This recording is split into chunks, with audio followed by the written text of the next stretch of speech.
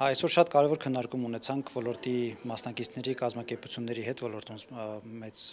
պատասխանատվություն եւ պարտականություն կիսող կառավարության հետ կազմակերպությունների հիմնականում քննարկեցինք հաշմանդամություն ունեցող երեխաների սոցիալական ներառման, սոցիալական պաշտպանության հիմնախնդիրները, բայց դրանք քննարկում էինք ոչ միայն խնդիրները ուղղակի վերհանելու տեսանկյունից, այլ այդ խնդիրների մշտադիտարկման միջոցով հանրային քաղաքականությունների վրա ազդեցություն ունենալու նպատակով, թե ինչպես կարող են քաղաքացիական հասարակության կառույցները կամ ցանկացած այլ դերակատար ոլորտում կառավարության հետ հավասարին նստել եւ մասնակցել հանրային քաղաքականությունների մշակման process-ին։ Այնուամենայնիվ քաղաքականությունների մշակումը պետք է լինի իրականության վրա հիմնված եւ այդ պատճառով մենք այսօր քննարկեցինք, թե ինչպիսի մշտադիտարկման մոտեցումներ եւ մեթոդաբանություն պետք է կիրառի քաղաքացիական հասարակությունը, որպեսզի կարողանա միասնական համակարգեր ձևավորել տվյալների, ինչ տվյալներ են պետք հավաքել, ովքեր պետք է հավաքեն տվյալները, ինչպես են պահվելու, ինչ ֆորմատով են պահվելու, հետո ով պետք է մշակի, վերլուծի եւ դրա հիման վրա քաղաքականություն մշակվի։ Սա գործընթաց է, որը պետք է համատեղ իրականացնեն քաղաքացիական հասարակությունը եւ կառավարությունը, որովհետեւ ինչքանով կառավարությունը դրա պարտավորությունը ստանձնել է օրենքով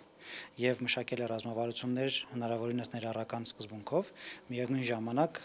հողին կպած եւ այդ մարդկանց հետ շփվողը հիմնականում քաղաքացիական հասարակության կառույցներն են եւ մասնագետները եւ իրենք են, որ կարող են այդ իրականության վերաբերյալ տվյալները եւ տեղեկատվությունը փոխանցել կառավարությանը եւ միասին մշակել քաղաքականությունները։ Այսօր վերհանեցինք մի շարք կարևոր խնդիրներ եւ ամենակարևորը դրանց առաջնահերթությունները քննարկեցինք, թե որոնք են ամենակարևորները դրանցից, որպեսզի կարողանան այս ծրագրի ընթացքում դրամաշնորհներ շահած կազմակերպությունները դրանք առավելապես թիրախավորեն եւ դրանց լուծման համար խնդիրների լուծման համար ծրագրային մոտեցումներ ձևավորեն։ Նման նախաձեռնությունների իհարկե շատ կարևորում եմ եւ ստացվում է այնպես, որ նման հանդիպումների շնորհիվ վեր են հանվում մի շարք խնդիրներ եւ նաեւ մենք միմյանց ենք ճանաչում եւ համագործակցության այլ եզրեր ենք սկսում փնտրել։ Այսինքն նման հանդիպումների երկու կողմով էլ շատ կարևորում եմ։ Ինչ վերաբերում է այսօրվա մեր խոսակցությանը, հիմնականում կանգ առանք ներառական կրթության հիմնախնդիրների վրա եւ դրանք քննարկեցինք եւ ողջունելի եմ համարում այսօրվա միջոցառման այդ ուղղվածությունն առումով, որ որպես կանոն մեզ մոտ խնդիրների մասին ավելի քիչ են խոսում, ավելի մանավանդ ներառական կրթության հետ կապված ավելի շատ միշտ ձեռքբերումների մասին ենք խոսել, բայց այդ խոչընդոտներն ու խնդիրները կմնան այնքան ժամանակ, քանի դեռ դրանց մասին չենք բարձրաձայնել եւ դրանք չենք վերհանել եւ քննարկել դրանց լուծումները փնտրելը։ Հետեւաբար հուսով եմ, որ այսօրվա ձեռնարկը նաեւ այդ առումով ուներ իր կարեւորությունը։ Այսօրվա քննարկումների արդյունքում ամենաառարկայական ինչ խնդիրները ձեզ վերհանվեցին, որոնք մինչ այդ ձեզ համար իրականում այդքան էլ հայտնի չէ։ Ճիշտ ասած բոլոր խնդիրներին պրակտիկորեն ծանոթ էի, որովհետև ոլորտն եմ ներկայացնում, բայց այսօրվա վերհանվածներից առանձնացնեի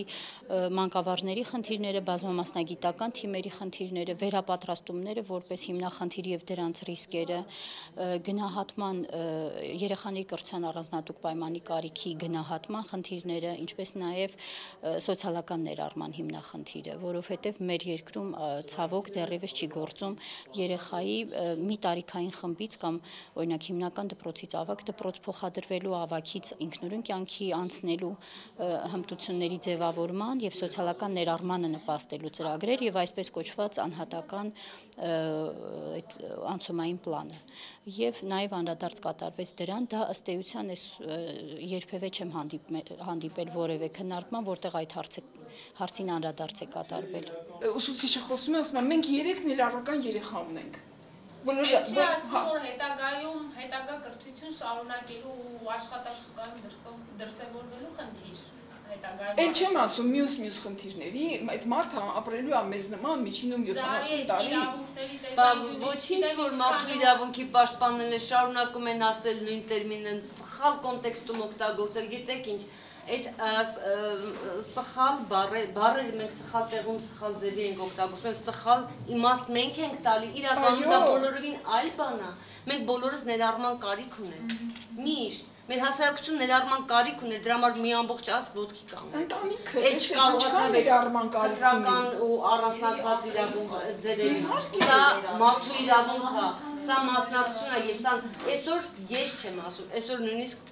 ամենաբարձր այսօր մեր զարգացման ծրագրերը որդեգրել են ներառական քաղաքականությունը։ Ուրեմն եկեք մտածենք, հասկանանք, մեկ անգամ էլ գնամ ու բացեմ, կարդամ ու հասկանամ, ինչ է այդ ներառական մոտեցումը, ինչ է մարդու իրավունքի վրա հիմնված մոտեցում, ու եկեք այս հրաշալի կոնցեպտը չդարձնենք մենք ինքներս մեր սխալ կարծրատիպային վերաբերյալով կոտրենք ու ով ինչ ուզենա դա։ Վերջում մարդը ծնվում է, արդեն ներառվում է այս կյանքի մեջ։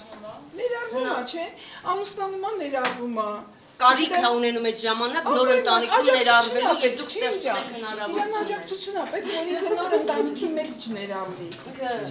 Դու չգիտեմ, գնում է նախատես թարան ներառվում է, դες ներառվում է։ Մի քանի բան ես ֆիքսեցի, հիվանդ երեխա, ուներ հիվանդ երեխա, այդ եզրույթը, խնդրում եմ նկատի ունեցեք, որ այդ երեխաները ունեն հաշմանդամություն։ Չէ, մենակ հաշմանդամություն, սովորական հիվանդություն։ Ես բավականին համբերատար սպասեցի, որ դուք վերջացնեք։ Ինչ ակնկալում նաև ձեզանից կներեք։ Եվ այսինքն իրանք ունեն առողջապահական խնդիրներ, որը միգուցե բերել է հաշմանդամություն, առողջական խնդիրներ, կարող է չունենալ ինչ-որ կառուցվածքային ինչ-որ այսօրվա տերմիններով, այսօրվա իրավագիր պրակտիկում ամենայն դեպս